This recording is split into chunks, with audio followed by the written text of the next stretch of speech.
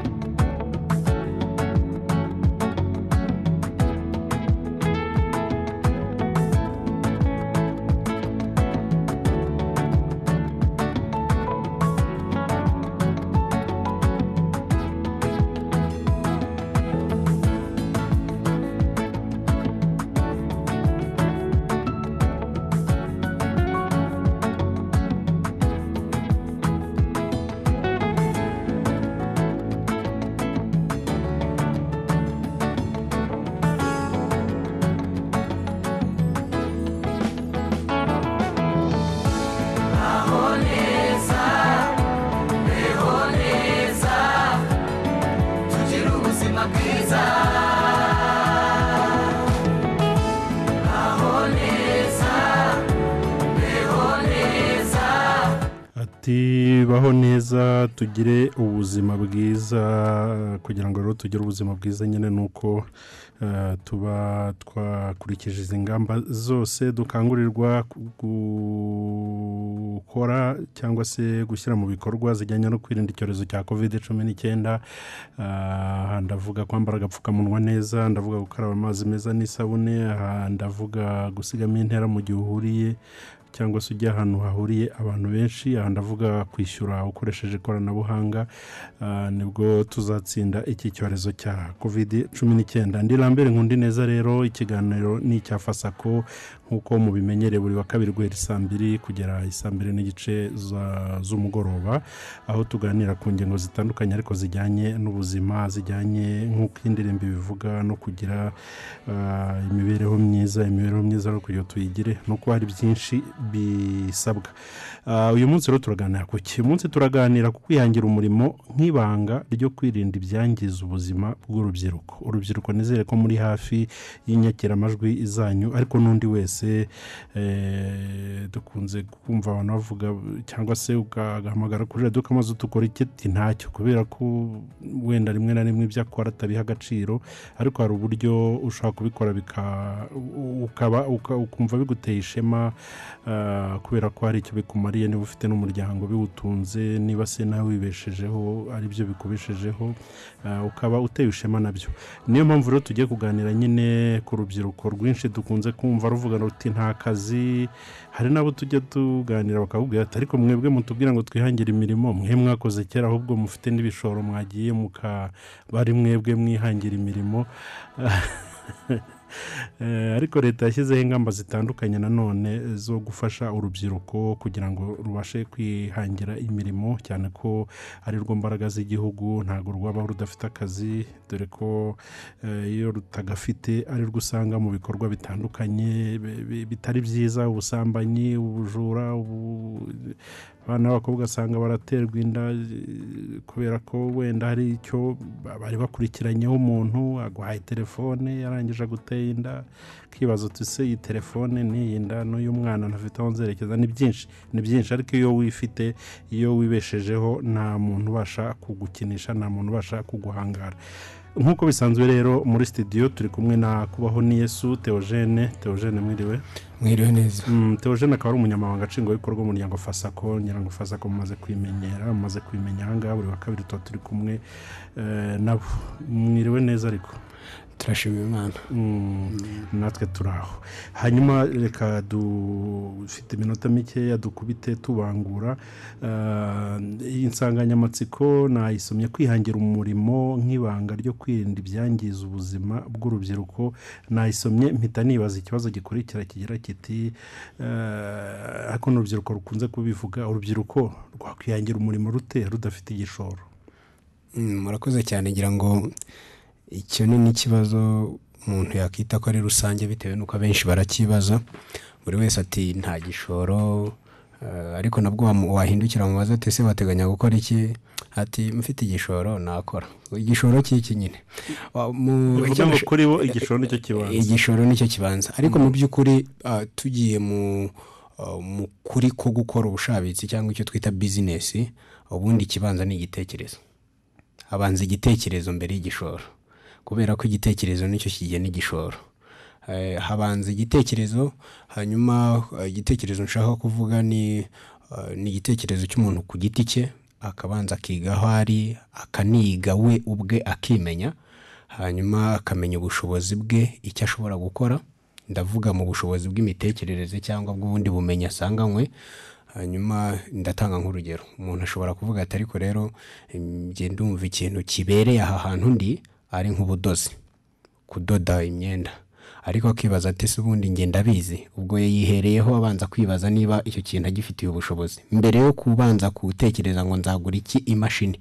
ahubwo abanza kwibaza ngo ni uwuhe mutungo wundi naba nsanganywe udasaba amafaranga menshi nakagombye kuba mfite kugira ngo ntangire icyo kintu. Nibyo cya gitekerezo navugaga. Hanyuma kongera kwibaza ese ubundi aha hantu hari abakiriya bahagije buko icyo kintu ntekereje ndamutse ngikoze gishobora kumbyarira inyungu, cyane ko tuzi neza ko ntawe ushyira ikintu ku isoko ngo yishimire ko nta bantu baza kukigura, ntibishoboka. Icyo twita ubushabitsi ni inyungu, ni ikintu nanjye ngira icyo ngo ubundi wunguke. Hanyuma ikindi cya gatatu, cya mbere nari mvuze ko ari igitekerezo, icya kabiri ni ukwiga aho ugiye gukorera, ikindi cya gatatu ni ukugisha inama. Nukugisha inama, kuko uko byasa kose nubwo bibaho ko umuntu ashobora gutangira igikorwa ari we bwa mbere wenyine. Ngira ngo natanga nk'urugero nk'uyu mugabo tuvuga Bill Gates watangije ira kompanyi ya Microsoft. Urumva niwe wenyine waruzanye kompanyi nk'iriya, ariko noneho nk'ubu ngubu hari ubushabitsi cyangwa hari business zimwe na zimwe abantu bifuza gukora, ariko ugasanga hari n'undi wawigutanzemo. Ni byiza kubanza kumwegera ukamubaza uburyo yatangiye, ukamubaza inyungu imuhereza, uburyo amafaranga yashoyemo, inyungu imuha, ndetse ukanamubaza na risk cyangwa bimwe mu bintu bishobora gutuma homba. Umunyarwanda naguciye mu ijambo icyo kintu akaba yakigufashamo. Yakubwira risk ahubwo yakubwira ingaruka, kuko wegereye umuntu ucuruza ukamubwira uti ndashaka gucuruza mbigenze ati byarapfuye byarapfapfanye nta mafaranga kibamo pe. Buriya rero ahubwo umuntu ngewe iyo ngiye kubaza nk'umuntu ikintu runaka akambwira ingaruka mbere, ndamukunda cyane, kubera ko za ngaruka nizo mperaho mbasha gupima ubushobozi bwanjye bwo kuzihanganira, ndetse n'ubushobozi bwo kugira ngo ndebe ko za ngaruka zidashobora kunsubiza inyuma koko. Ni ukuvuga ngo icya mbere wakibaza uti se we ko akirimo, arakubwiye ngo byaranze nanjye ndenda gufunga iki n'ibiki, kandi yishyurira umwana minerivare, umuryango acururizamo arishyura, harimo n'abakozi, harimo n'ibiki. Ni ukuvuga ngo akubwiye agize gutya akakubera umuntu mwiza, akakubwira risike ahura nazo, byaba byiza kurushaho kurenza uko yagushora akubwira ibyiza byayo kandi ntabyo. Akubwiye risk rero nibwo noneho wigarukaho kwibaza ngo ese koko ngewe, kuko buriya nta bushabitsi na bumwe butagira risk. Ndatanga nk'urugero, nk'umuntu ukora imikati nawe aba afite ubwoba ko nimara iminsi runaka izapfa. Umuntu ushinga radio n'urugero aba atekereza atari ko se nintabona abantu bamamaza cyangwa se batanga ibiganiro mu buryo mwunguka mu bwo ariko bwose, ibi byose umuntu akabitekereza. Ariko naguciye mu ijambo, gucuruza ibintu nk'ibyo ngibyo uvuze imigati biki no gucuruza serivisi, wahitamo iki? Nari ngiye kubivuga. Bundi mu bucuruzi habaho ibintu bibiri, wenda n'abadukurikiye base naho babitandukanye. Hari ugucuruza ikintu waranguye ukakigurisha, mu cyongereza babyita ngo ni selling of goods. Ni ukuvuga ni nk'uko waba waranguye avoka nawe ukazitanga, ni ibintu bifatika. Ariko noneho hari ubucuruzi bwa serivisi. Urugero ugiye kwiyogoshesha, mu by'ukuri iriya ni serivisi baguhaye, massage n'ibiki byose iraba ari serivisi. Kwifotoza cyane cyane nk'abantu bafite amapapeteri n'ibindi yaba ari serivisi. Nizo business ebyiri zibaho. Iyo rero umuntu yahitamo, niyo hahandi habanza ubushobozi bw'umuntu ku giti cye mu by'ubwenge, niko ngiye nkunda kuvuga cyane. Noneho ubundi bushobozi cyangwa se amahirwe amahirwe ari aho ngaho muri quartier atekereza gukoreramo uwo murimo. Ibyo rero nibyo byahita bimuha gutekereza ngo reka ntangire papeteri. Biragoye ko umuntu utaragize amahirwe yo kujya mu ishuri yakubwira ngo arajya gucuruza serivisi zo gufotora, zo kuimprima, kugira gufotora impapuro, ariko ashobora gukora imisatsi n'ibindi. Nibyo byandi twavuga ngo umuntu buriya hari umuhanga wavuze ngo isomo rya mbere umuntu yagombye kumenya muri ubu buzima ni ukwimenya. Nicyo kintu gikomeye kurenza ibindi. Iyo rero umuntu yimenye niho ahera avuga ngo ni iki nshoboye, yamaze kumenya uwo ari we, yamaze kumenya icyo ashoboye, amaze kumenya niba kinashoboka koko kugikorera aho ngaho yagitekereje, niba gifite n'abakiriya, akanibaza n'uburyo azabana n'abandi bacuruza ibyo nawe acuruza. Ese nakahe gashya? Ako kana ahubwo kakunda kwihisha abantu, ugasanga umuntu yishyiriye akameza imbere y'urugo nawe urateruye ushyizeho, ariko si iki uzanye igishya ni igishya ni ukuvuga tufata umuntu acuruza avoka. Niba acuruza avoka ni igishoro cy'ibihumbi byiwe 3 cyangwa 2, ashyize akameza hariya ari gucuruza avoka, nawe ushyize akameza hariya ucuruje avoka. Nakahe gashya? Ese wenda avoka zo turabizi umuntu ashobora no kuyigura umubwiye ko iryoshye akagenda aziko itaryoshye, kandi nawe kuzicuruza waziriyeho birashoboka, ariko rimwe na rimwe hari n'abazicuruza babizi ko zitaryoshye. Ahubwo ese watekereje akandi kantu, niyo waza ugafata akaradiyo ukagashyiraho ngaho, ugashyiraho na memory card, ukajya ucurangira abantu bakabona itandukaniro ryawe ry'akameza kawe n'akameza kamugenzi. Mugeni uri muguru uri mumva n'akazi. Umva n'akazi. Yego. Gakunagashya. Murakoze cyane, turi mu kiganiro cyo kwihangira umurimo nk'ibanga ryo kwirinda ibyangiza ubuzima bw'urubyiruko, aho turi kumwe n'ikiganiro cya Fasako buri kabiri tubagezaho kivuga ku buzima, tugenda tugana ku ngingo zitandukanye. Ubushize twaganiraga ku kwezi uko baba ari ukwezi k'umugore. Uyu munsi turimo kuganira ku kwihangira imirimo mu rubyiruko. Murabizi ko ari ikibazo cyugarije urubyiruko uyu munsi, aho basanga mu biyobyabwenge n'ubundi buzima butari bwiza kubera nyine iki kibazo cyo kwihangira umurimo, aho bavuga bati nta gishoro. Turi kumwe rero na Kubaho ni Yesu Theogene, akaba n'umunyamabanga nshingwabikorwa w'uyu muryango Fasako. Tumvishe ko igishoro atari cyo kibanza, ahubwo habanza igitekerezo. Mbere yuko noneho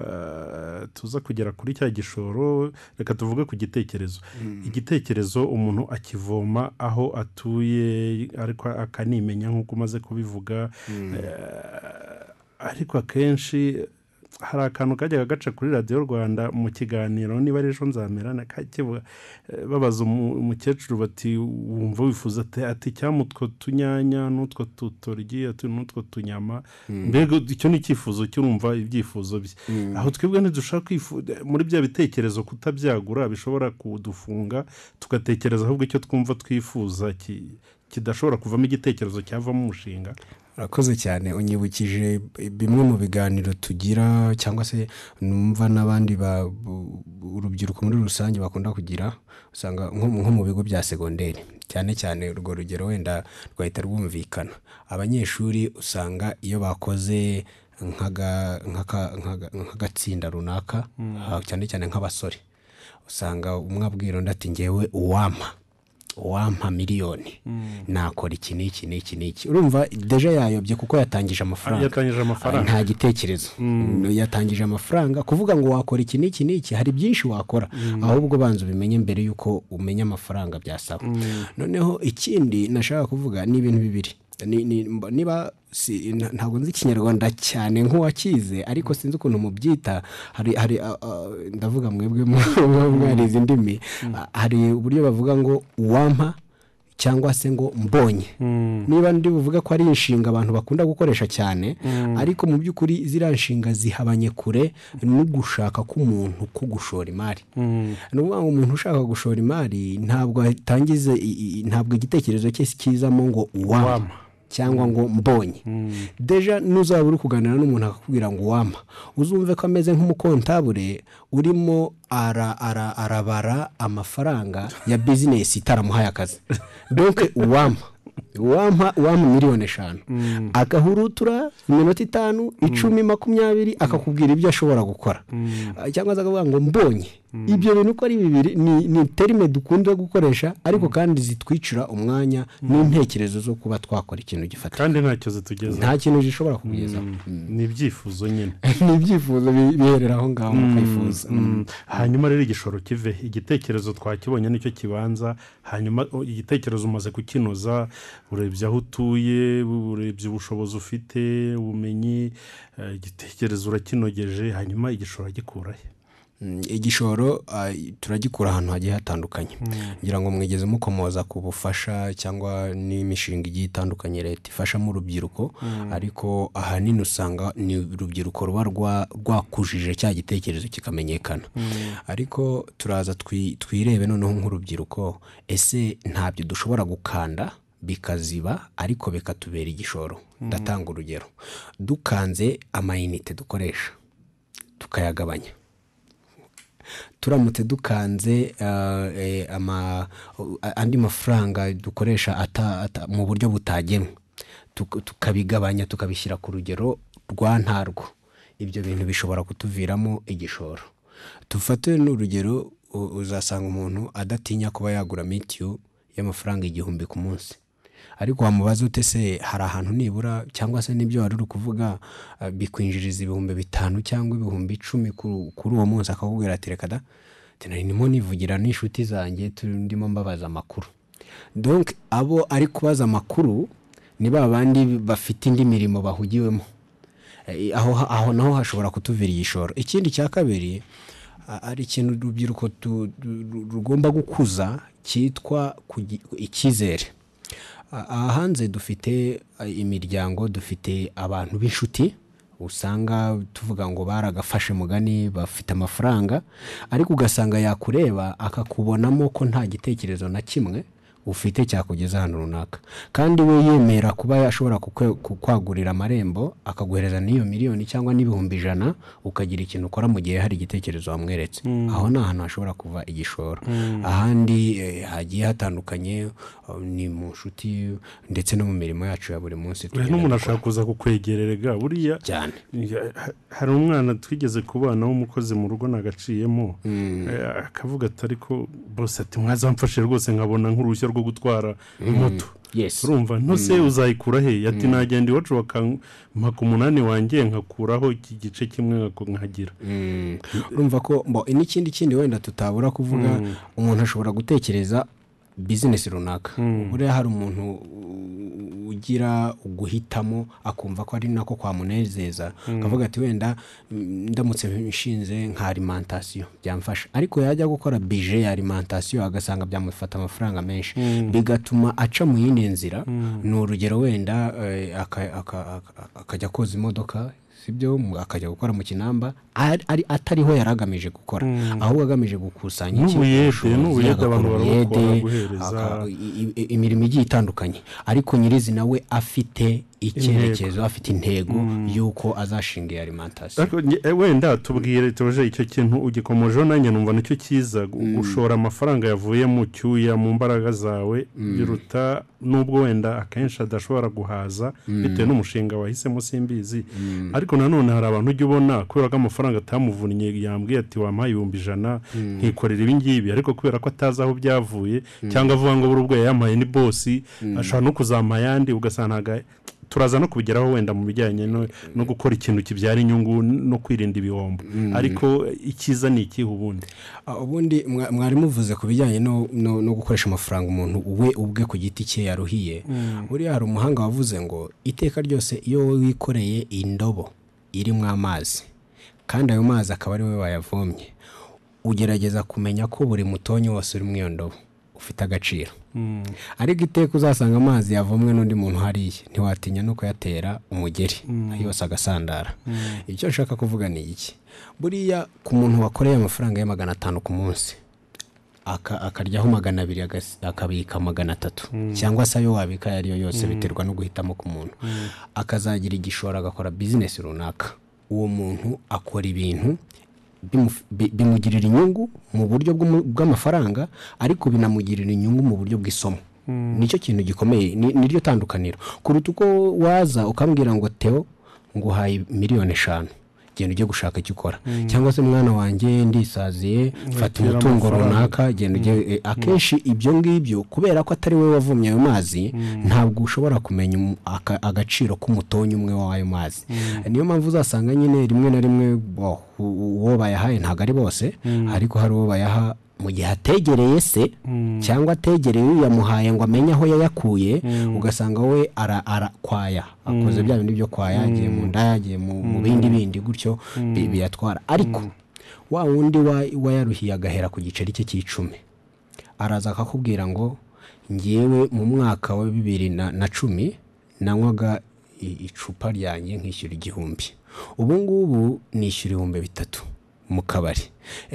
ndateganya ko mu mwaka wa 2020 ngahe nzabasha kwambara inkweto y'ibihumbi 50 urumva ko naho yashyize naho na bya bindi twita kudepansa gutanga amafaranga ku kintu runaka we agenda bigena bitewe nuko azi uburyo agenda yinjiza guhera mu myaka yashize nizo nyungu ko ari ebyiri uri yabayahaye mu ntoki araza bishobora kumuhira akayunguka mwandi mafaranga ariko nta somo rikomeye yungukiramo noneho mu gihe undi we watangiye ari wishakira yunguka isomo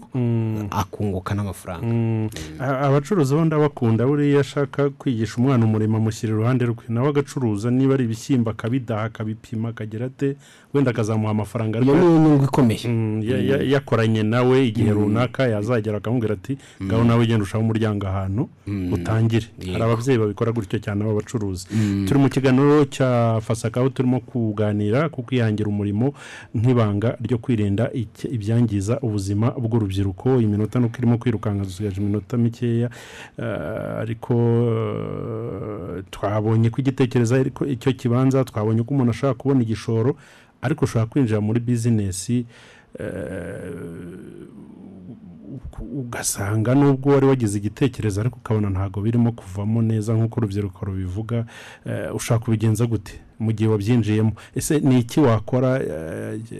wamenye ite icyo gukora kibyara inyungu kugira ngo uguzagurika ngo ejo usanga urahinduye ejo bundi gutyo murakoze cyane ibyo binatuma umuntu burya iyo byize mbere binakurinda n'igihombo uretse no kuba wava muri business nk'ukajya mu yindi ariko binakurinda n'igihombo runaka icyo navuga kuri icyo kibazo mumbajije buriya ni byiza ko iteka ryose dutekereje gukora business dushora imboni kurenza uko dushora mbere yuko dushora amafaranga icyo nshaka kuvuga ni ukubanza gukora ubushakashatsi abenshi bumvisha ijambo ubushakashatsi bagira ngo ni ibintu by'abize bari aho ngaho kandi twe turi kuvuga ibintu muri rusange byoroshye biri aho ngaho iwacu aho dutuye ni ukuvuga ni bya bindi byo kumenya ngo ubu ni ngiye gukora iki ndagikorera he ndagikora ryari kiraba kigenewe bande hanyuma kiransaba iki ni ukuvuga ngiye gukora iki ni uguhitamo mu byo ubona bishobora bikunejeje nawe ubwawe kuko buriya niba hari igihombo cya mbere umuntu agira mu gukora business ni ugukora ikintu nawe ubwawe kitakunejeje ugasanga nk'umuntu wenda tuvuga nko ku myemerere usanga nk'umuntu aravuga ati ngewe sinywa inzoga ariko numva nashinga ariko nshaka gushinga akabari kuko karungura iteka kubera ko nawe uzasanga atagira mwaho kabari bizatuma hari n'ibyo atamenya byakorewemo hanyuma noneho wamara kumenya ngo niki ngiye gukora ukamenya ndagikorera he ni bya bintu twavuze byo kwiga isoko ukamenya ni bande kiri bugenerwe ntabwo ari business zose zigira abakiriya bose muri rusange tuvuge n'urugero nk'umuntu ucuruza imyenda y'abana batoya biragoye ko azabona umuntu w'umukobwa w'imyaka 15 aje kumugurira ndavuga abana bato bakivuka ahubwo uzasanga agurirwa n'imiryango hanyuma uzamenya ngo ni bande bigenewe kuko biragoye ko wajya gufata quartier datuwe gucuruzemo imyenda y'abana cyangwa reka tuvuge quartier fata kabaro gashyire muri hano mu uza muri site mu bayisilamu ni kumenya ngo ni bande ibintu bigenewe ese barahari bazaboneka hanyuma niryari ese numva ari ryari kuko buriya hari igihe umuntu agira igitekerezo ariko akavuga ngo muri iki gihe ntabwo nabikora nzabikora nyuma y'iki gihe bitewe n'impamvu runaka birya bibaho ntabwo burya igitekerezo cyose kivuga ngo hita unshyira mu bikorwa hanyuma no kumenya ngo noneho biraza kugusaba iki imbaraga zawe cyangwa uruhare rwawe n'uruhe uruhare rw'abandi bafatanya bikorwa hanyuma utera aho ngaho urubyiruko rukwiye gufata ninde urubyiruko rukwiye gufatiraho urugero akenshi usanga twiganana nigeze no kubikomozaho nkiza akameza hano nawe uraje ugashyizeho aho ngaho bakwiye gufatira urugero kurinde. Murakoze cyane buriya nkuko twigeze tubikomozaho abantu turatandukanye kandi burya n'inama tugirana akenshi hari aho ziba zihuriye n'imitekerereze ya buri umwe. Ni ukuvuga ngo abo dufatiraho urugero buriya ni abakora cyangwa bamaze igihe bakora nk'ibyo natwe dushaka gukora. Ntabwo ushobora kubura uwo muntu. Niba ushaka gucuruza wenda inkweto hari abantu babimaze mu myaka 10 n'ingahe udashobora no kubwira kandi kazi ngo akwemerere mwegero mugisha inama hanyuma izo nama uzongere ku bitekerezo byawe kandi ikindi ntugire umuntu umwe kamara ngo abari kugira inama kamara ari we wenyine shaka nundi hari ibyo azakubwira undi atigeze akubwira. Ibi byose nawe ufata umwanya wo kubicoca kurema ibizima umenye ngo inama ndi bugendereho nizi ngisi. Ikindi buriya urubyiruko nyine nibyo mwavuze turiganana ugasanga wenda urebye kuri mugenzi wawe uravuze uti uriya yaguze imodoka nanjye ngomba kuyigura kandi ntuzi mu by'ukuri aho akura amafaranga ari hehe. Buriya hari umuhanga wavuze ngo iyaba urubyiruko rwari ruzi icyo rukora ndetse n'abasaza bakaba bafite imbaraga zo kuba bakora.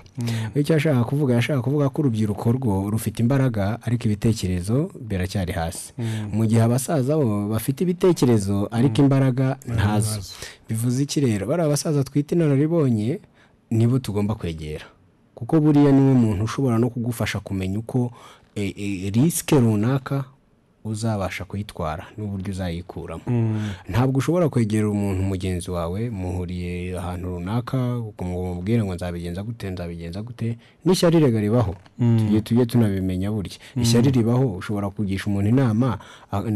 nta kugira inama nkuko bikwiriye ariko nabyo biragufasha kuko byose ni ibitekerezo biba bikenewe munsi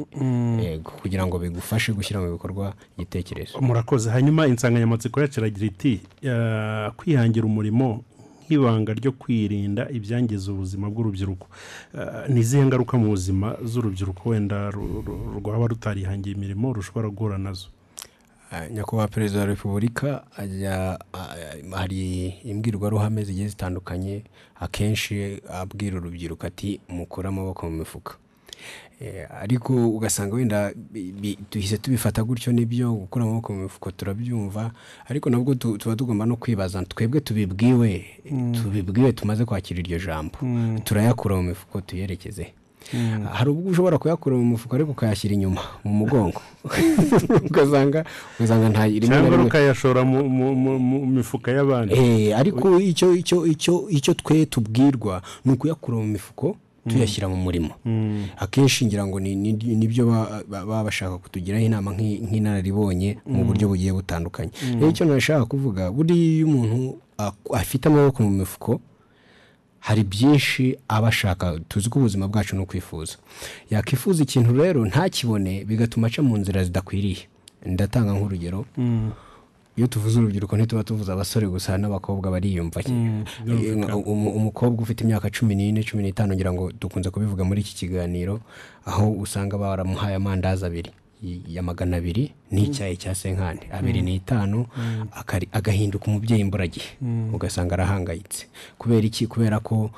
rimwe na rimwe baramushutse ariko hari n'uwo badashuka kubera ko afite imyaka runaka ahubwo bakabimuha bitewe nuko nta kindi basanze ari gukora. Hanyuma ugasanga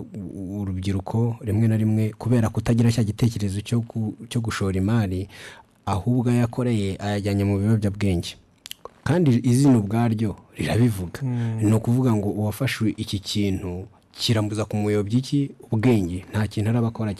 ariko arabifata ngo kugira biyibagize ni nk'abasinda akanywa inzoga nyinshi ngo kugira ngo atahe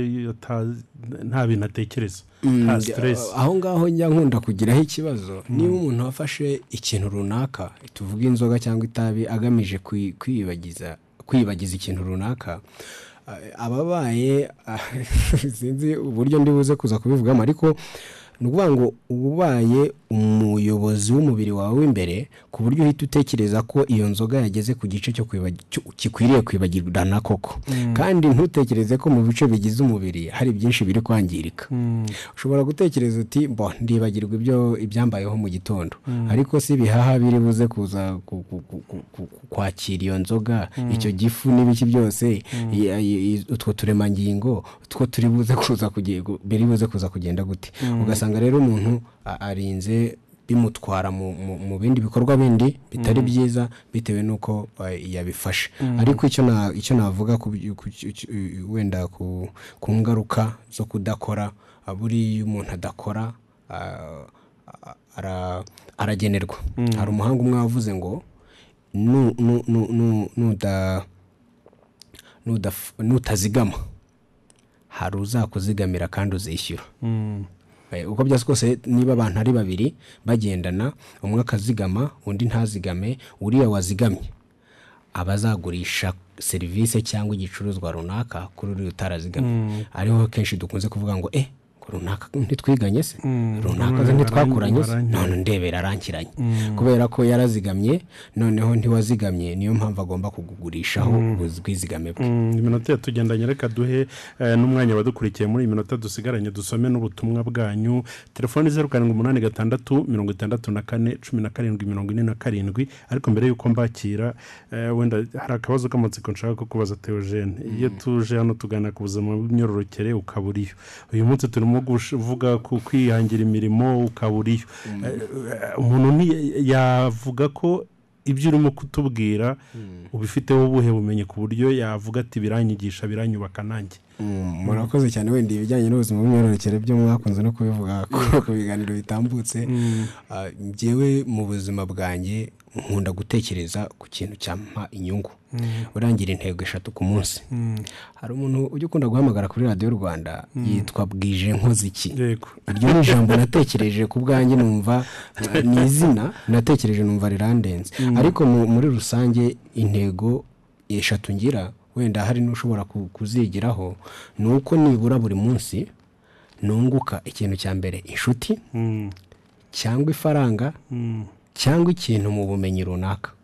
Tuvuge n'urugero hari icyo ntarinzi gukora nkakimenya uwo munsi ndavuga nti burya wa munsi wanjye bwije hari ikintu nkoze. Niba uyu munsi nungutse igiceri cy'icumi ndavuga nti burya wa munsi ntapfuye ubusa. Niba uyu munsi hari umuntu twamenyanye tutari tuziranye ndavuga nti burya wa munsi nungutse. Ibyo bintu uko ari bitatu nibura kimwe muri byo umunsi wagenze neza.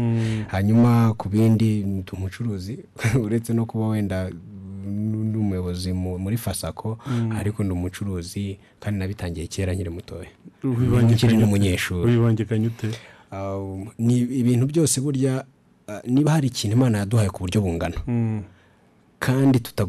tutashobora kuyirenganyaho ni igihe. Ahubwo uburyo tugikoresha nibyo bidutandukanya mu mitungo.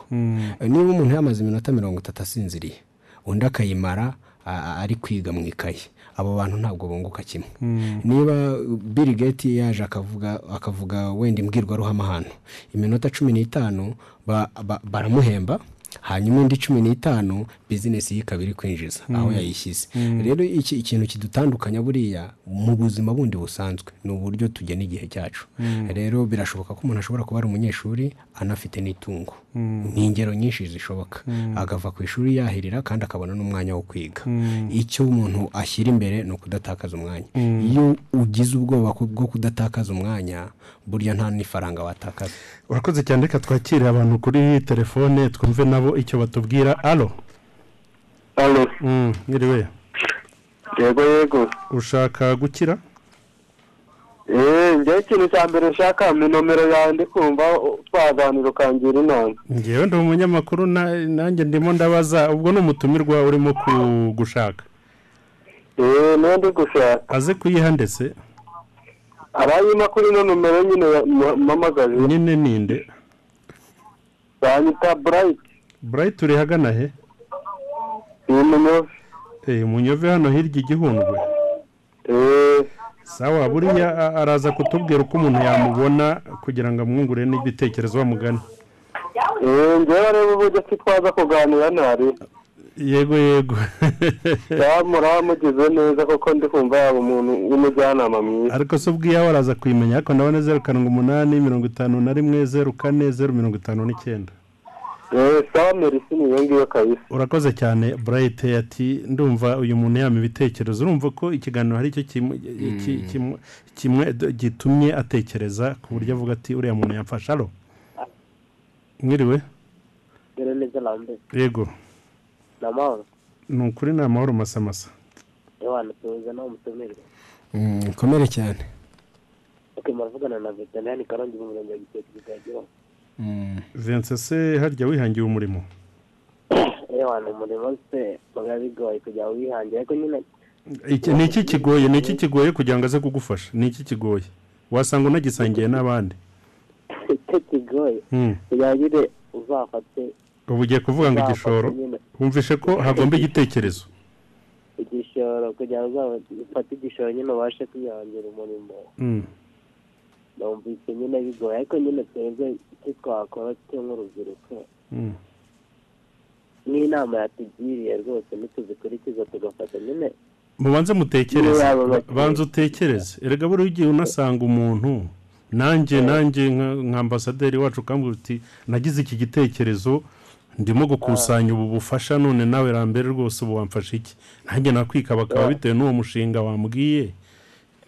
erega buri ejo wateye n'imbere naguhaye 1000 ejo wanzanira 10 uretse ko mba nakugurije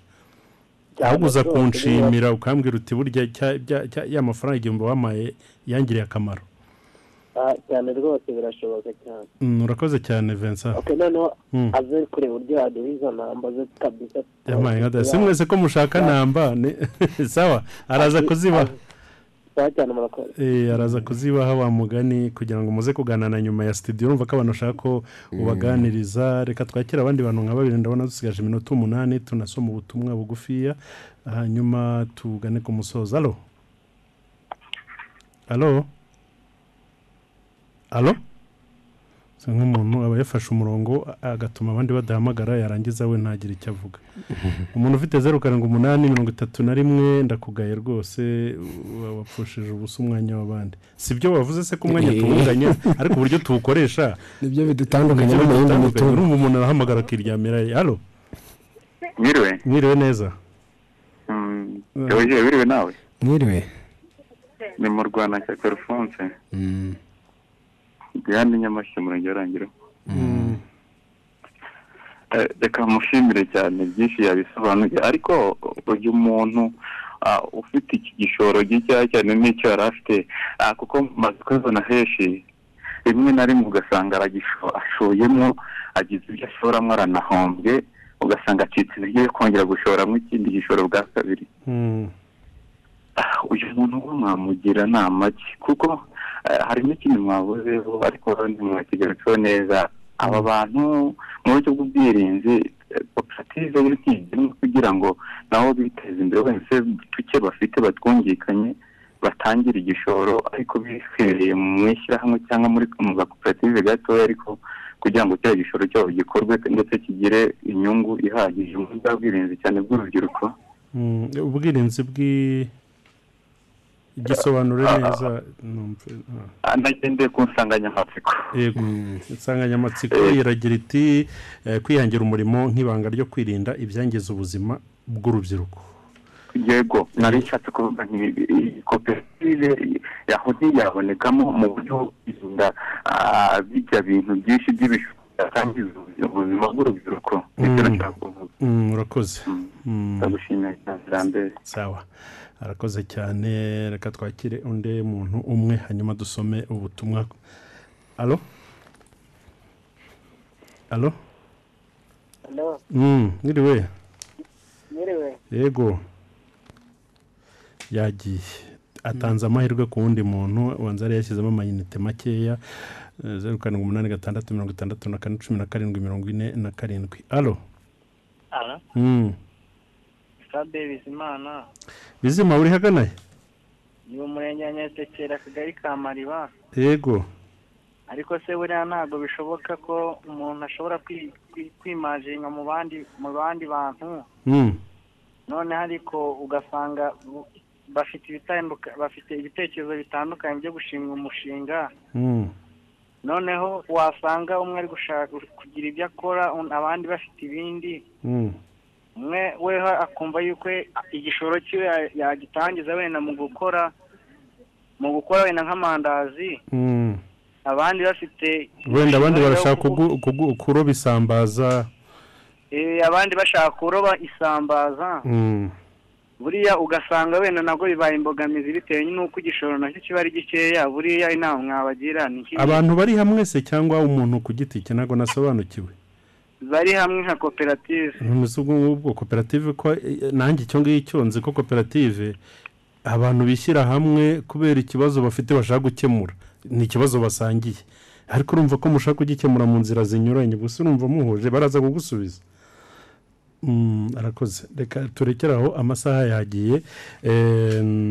urumva bafite inyota urubyiruko rufite inyota n'amahirwe abahamagaye ndabona ari urubyiruko kuko ndabazi mu Rwandashyaka n'aba Vincent n'aba Bright Munyove mu by'ukuri nta n'ibibazo birimo ahubwo barashaka kuganira nawe uretse Vincent we Karongi yavuze igishoro ikibazo cy'igishoro na mu Rwandashyaka wavuze gushora umuntu akaba yahomba ngo umuntu yamugiriye inama uwo muntu hanyuma niba bitanaca muri koperative kugira ngo abantu babashe gutera imbere. Murakoze cyane wenda kuri icyo cyo gushora hanyuma ugahomba ubundi muri business wenda byaba byiza dutanze nk'urugero tuvuge nko muri nk'iyo umuntu ashinze akaresitora gaciriritse buriya ntabwo hakenerwa amasahani n'ibiyiko na foke n'ibyo kurya gusa ahubwo hakenerwa n'intebe n'ibindi aha rero ikintu nshaka kuvuga ku wabajije icyo kibazo ni uko ushobora gusanga donc ijanisha rinini ku ijana umuntu yarigeneye ibintu byo muri business bitamuha inyungu ahubwo yajya kurangura akaranguza duke ugasanga twaduke ntitubasha no kwishyura inzu ubundi muri business amafaranga wishyura inzu ukoreramo uba ugomba kuba yakorera ku munsi ni ryo banga rya business iyo utayakorera ku munsi urimo urakorera mu amafaranga y'ukwezi ukaba ukwezi uba ugomba kuyacuruza ku munsi niba wishyura ntabwo nyafata nk'inyungu ntabwo ari inyungu ahubwo ni uvanga niba inzu yishyura 50,000 wagombye kuba nibura ucuruza 70,000 ku munsi kubicuruza hanyuma muri bya 70 hashobora kubonekamo inyungu ya 20 cyangwa yangaye ariko nibura yacuruza ku munsi icyo nashaka kuvuga tugarutse kuri icyo kibazo yarabajije twige kwinjira muri business ariko kandi tunarebe ese ibyo dusaba bitadufitiye inyungu ni gute byagira uruhare ruto kurenza ibyo ducuruza bidufitiye inyungu urajya kugura meza usanga uguza meza y'100 kandi uri gucuruza resitora idafite igishoro cyangwa idafite budget y'300 usanga ya meza urayiguze nta kizakungura na kito aho rero nibwo umuntu ahita ahomba ugasanga aratashye akenshi bituruka kuri icyo ngicyo ikindi cya kabiri harimo guhuza ubuzima bw'umuryango na business aha ndatanga urugero ugasanga wenda mu rugo bakeneye umunyu bahise bagenda barawufata bakeneye isukari rimwe na rimwe nta nubwo bapima iyo bakuyemo bakeneye isabune baragiye barabifashe nta hantu na hatoya byanditse icyo gihe uzajya kwisanga ni byiza birafasha umuryango ariko se uri kubibara gute ku buryo ubihuza n'inyungu ubona kubera ko njyewe ku cyanya igitekerezo mba numva niba umwana umutumye isabune wagombye kumuha n'igiceri nubwo agiye kuyifata iwawe ariko ukamuha n'igiceri akagenda nk'ugiye kuyigura ahandi kuko biriya bizagufasha kumenya niba uri kunguka cyangwa niba uri guhomba ngira ngo ibyo ni bimwe mu bintu bituma akenshi igihombo kizi ku kindi yavuze cya koperative wenda nkikibuka ni byiza ko abantu dushyira hamwe tugashyira hamwe ibitekerezo ariko burya koperative ni abantu bahuje intego iyo mudahuje igitekerezo n'intego ntimushobora kuyihuza ikindi cya kabiri burya biragoye wenda n'uwo wavuze wabajije mu kanya nawe yakikomojeho biragoye guhakana igitekerezo cy'undi muntu udafite ikindi kigisimbura ntabwo ari byiza burya no mu nama na hehe y'uburyo umuntu ashyize hejuru atanga igitekerezo guhita ugihakana udafite ikigisimbura burya ntabwo bukoze neza ntabwo ari byo hanyuma se ko basabye nimero hari bajya bakubona hehe urayitanga hano kuri mikoro hari y'akazi ujya ukoresha wenda abantu bakubonaho biragenda bite cyangwa se urabarangira aho ukorera bazagusanga ndatanga nimero ntacyo bitwaye ni 078 yego 58 yego 16 72 yego 6 ariko amazina ni kubaho ni Yesu Theogene yagiye no kuri ku mbuga nkoranyambaga Facebook ndetse na Twitter dushobora kwandikirana tugasangira ibitekerezo bashyizemo kubaho ni Yesu muri Facebook abaturage ngira ngo barazifite bose mu telefone yabo ni izina wumva ritanari n'ahantu henshi telefone rero mwayumvise ba Bright mwayisabye na ba Vincent ni 078 5 078 5 81 67 ndayisubiramo bwa nyuma 078 5 81 67 26. hanyuma kuri Facebook reka nsome ubutumwa bumwe isaha zageze Damuru w'igitambi mashesha ati twe nk'urubyiruko tugira imbogamizi nyinshi akenshi usanga tugira business ideas ariko tukabura abadutera imbaraga mu bitugu kuko usanga niyo BDF muvuga yitwa ko ifasha urubyiruko usanga ikorana na rwa rubyiruko rwamaze kugera ku ntera yo hejuru ugasanga twe turi kuzamuka turadindiye murakoze mu byigeho undi ati Nsabimana Daniel igishoro ni imbogamizi cyane ku rubyiruko kuko usanga ibigo by'imari byinshi bidusaba ingwate kandi ntazo dufite ikindi nuko umusoro ku mushinga ikiri hejuru iki kintu cy'umusoro ntago nari nyizi abantu bazakiganiraho nacyo bamugana babishinzwe akenshi igishoro ni mushinzi Imana Inosa akenshi igishoro kirabura pe ariko nk'intore zatojwe zishakira ibisubizo turi kumwe nibereye imuhari arakoze cyane w'imuhari niyo nzima Patrick ati muri iyi minsi igishoro kiracyari ikibazo ariko noneho ntitwakwirengagiza ko hari urubyiruko rwanga gukora ahubwo rugategereza kuba rwashakira mu byo bize kandi nyamara ariko kuvuga ko nta gishoro iki kintu kirakomeye nacyo gushakira mu byo bize akavuga ngo yize ngo imibare ugasanga aho ngaho hategereje aho ngaho akenshi hari igihe tuba twibeshya kubera ko ibyo twize nibyo kudufasha gutekereza ibindi iki gihe ntago abantu bakize umuntu yirirwa yicaye avuga ngo ibyo yize ngo yabuze akazi ngo mwajye mundanyira ko ahantu ngo oya ntabwo rwose aho ngaho kuba ari ukwibeshya ikindi cya kabiri nakunze kumva ijambo igishoro ari ikintu nubwo wenda amasaha yatugendanye ariko tuzarebe twese turi abanyarwanda turi abantu hari igihe umuntu afata amafaranga akayakonsoma tuvuga yajyanye mu kabari ibihumbi 5 hari undi utunze umuryango ku bihumbi 2 icyo twita igishoro gihagije rero sinzi icyo ari cyo mu gihe hari ibihumbi 2 bitunze umuryango muhawe n'Imana Prince Vianney ati mwiriwe ndeza ndi Nyamasheke mu murenge wa Karambe nitwa Vianney gusa nge mbona ikibazo cy'urubyiruko ari ibura ry'imirimo urugero nk'abana barangije kwiga bitewe n'ibyo bize babuze imirimo pe ese hakorwa iki ko na entrepreneurship iri hasi ariko n'abatarize bafite imirimo kubera ko imirimo burya ijambo umurimo ntabwo ari ukwicara mu biro ntabwo twese ntabwo twakwicara mu biro ntitwabona ibiro bidukwiriye ahubwo ni ugukora icyo intekerezo zawe ziguhereza kandi icyo ubona kiri mu bushobozi no mu bushake ikindi cya kabiri urubyiruko dukunda kugiraho ikosa rikomeye hari igihe tureba nk'umuntu aratambutse nkuriya dore n'umukuru wanjye nta kintu na kimwe yamarira ati dore nkuriya afite imodoka afite ibintu runaka n'ibiki ese bikabyara n'amakimbirane ese wigeze ugira igitekerezo urakimushyira yanga kucyakira kuruta uko wagenda umubwira avuga mu bantu ngo ntacyakumariye se aguha amafaranga ngahe araguha ngahe kandi ataza aho ukeneye iyo kugira gute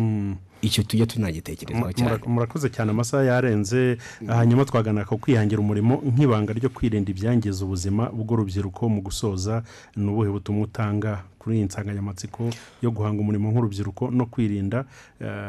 ibyarwangiriza ubuzima murakoze cyane. Amahirwe dufite nuko dufite imyaka ikitwemerera kuba twakora kandi dufite n'amahirwe yuko twabona aho dukora hagiye hatandukanye. Bityo rero turebe ni dutekereza uburyo mu myaka izataha tuzishimira ko hari ibyo twakoze muri iyi myaka. Yego, murakoze cyane. Ikiganiro ni cya FASACO buri wa kabiri 2:00 kugera 2:30, ariko tujya turenzaho gato kubera ko tuba twabahaye umwanya ubunini na 2:50.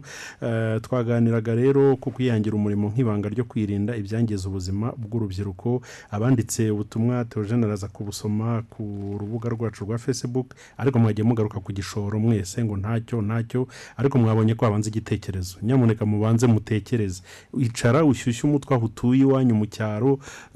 Ntago bisaba kuba warize, ntibisaba bwa bushakashatsi buhambaye nk'uko yabivuze. Utekereze, uraranganya amaso, urebe aho ngaho hakenewe ikiwanyu. Aguze ko ushobora kuba uhatuye ugasanga nta abantu bazi Kamembe wenda kwisukisha imisatsi cyangwa kwitera kanta. Kuki udatekereza muri ubwo buryo ukareba hakenewe iki? Banze igitekerezo nicyo batubwiye, hanyuma igishoro ugenda ubwira umuntu uti natekereje uyu mushinga, mwamfasha iki kugira ngo ngushyire mu bikorwa. Twari kumwe rero nako ni Yesu Theogene turabashimiye. Murakoze cyane. Na Lambert Nkundi neza, reka tubareke mukurikire gahunda zikurikiraho.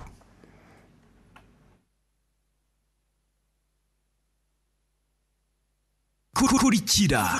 Radio Rusizi.